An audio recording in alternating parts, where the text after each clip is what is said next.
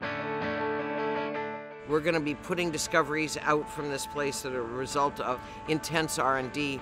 We're going to train young people. We're going to build up the next cohort of designers and engineers and technology folks.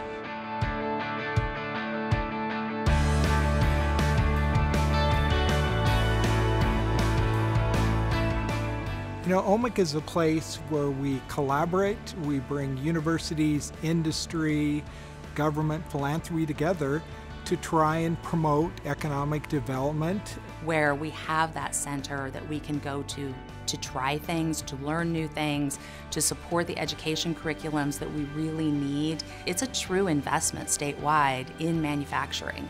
Well, initiatives like OMIC are always a three-way partnership. It is government, it is industry, and it is academia. And it's by bringing them together, which is not always easy, but bringing them together, that's the way you make the big steps forward.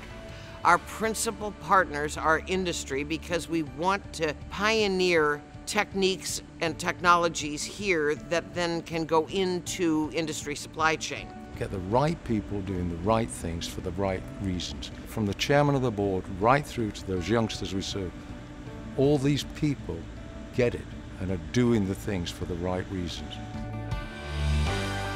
Having an R&D center, having the PCC OMIC Training Center right nearby, that's the equation that allows you to have businesses grow here, knowing that they'll have technical assistance when they need it and good workforce to take advantage of.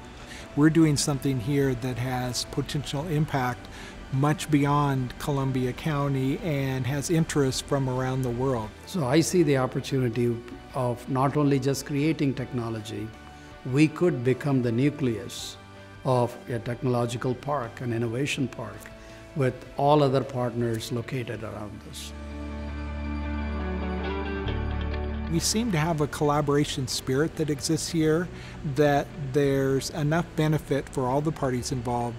They can collaborate together and build something bigger they couldn't do on their own. We're trying to set up an ecosystem of engaging students in the grade schools, the high schools.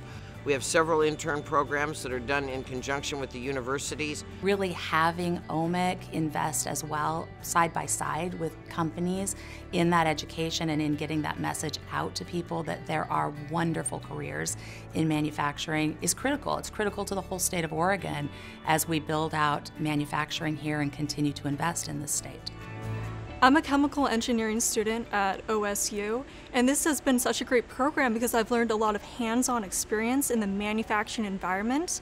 I get to come out here and do the things that you read in the textbook, and even sometimes I get to expand the textbook a little bit and add information to the knowledge pool.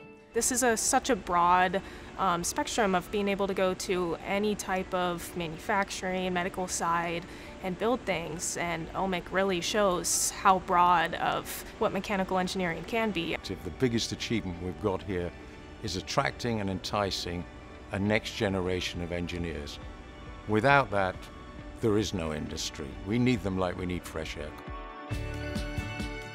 In the long run, for us to be successful, we have to demonstrate not that we're just helping the backbone of Oregon's economy and manufacturing, but that we're helping to transform it so that it's able to be a force multiplier in the way Oregon competes in the world market.